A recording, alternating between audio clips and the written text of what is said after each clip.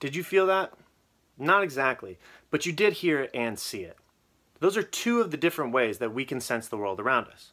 But what if I told you there was a sixth sense that some animals actually had to help them feel the world around them? One of those animals is the shark. They have a special organ on the tip of their snout called the Ampullae of Lorenzini. This was discovered about 300 years ago by an Italian scientist named Lorenzini. What he discovered was that on the tip of the shark's snout there are little pores.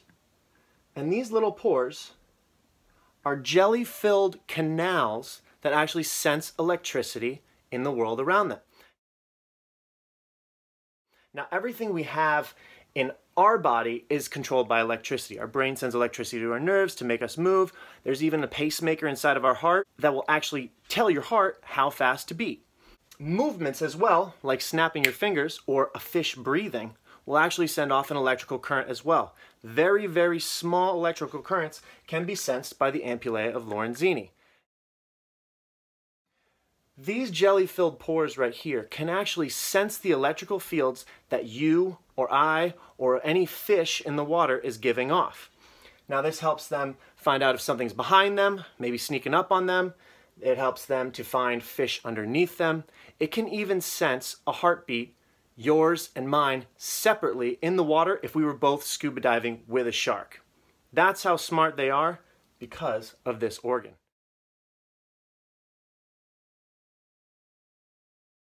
If you've ever heard of a shark attack, which doesn't really happen that often, maybe about 100 per year, they always say the best defense is to punch it in the nose. Well, a shark doesn't really have a nose, but they do have the Ampullae of Lorenzini. The Ampullae of Lorenzini are so sensitive to electrical impulses that would be able to be sensed by a shark. So if you punched a shark in the nose,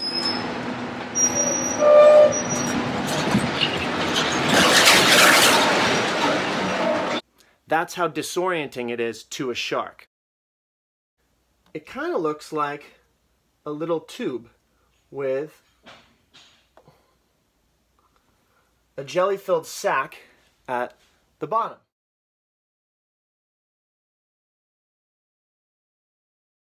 Now these have nerves that go to the shark's brain.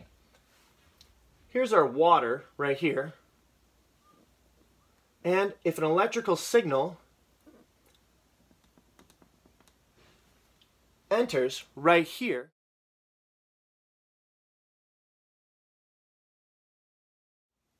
see that it travels down this canal and then through the nerves to the brain, telling the shark what's happening.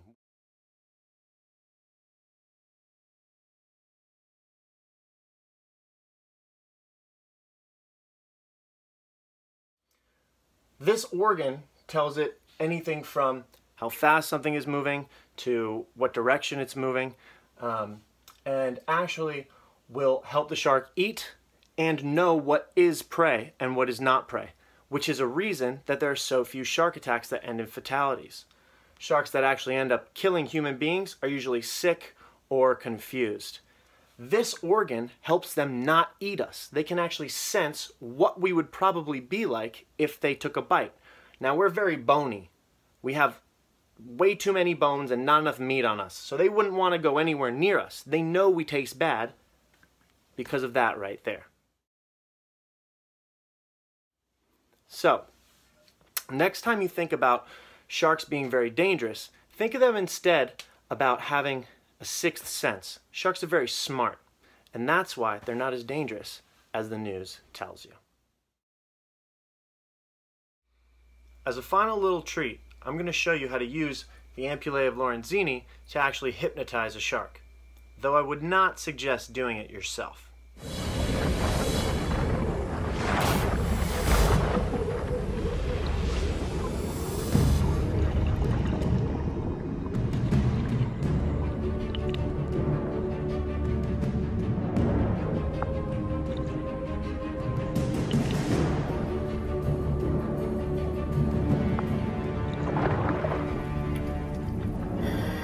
There you go. Good. good girl.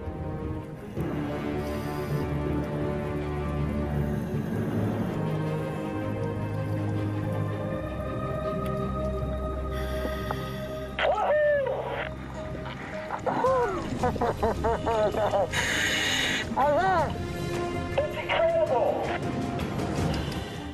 I'm Mr. L, and thanks for coming to my TED Talk.